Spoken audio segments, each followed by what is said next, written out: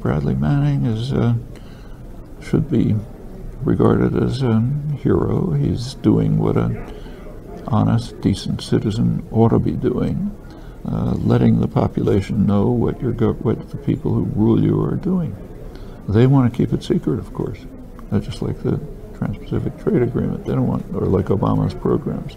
They don't want what they're doing known for good reasons.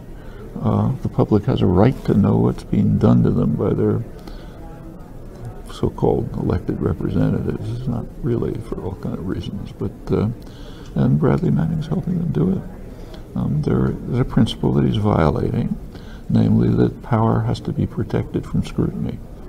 It's the principle of every dictatorship, of every autocracy. You can hear it from the high priests at Harvard and the government department. Power has to be kept secret, otherwise it'll fade and won't work. But Bradley Manning's violating that principle.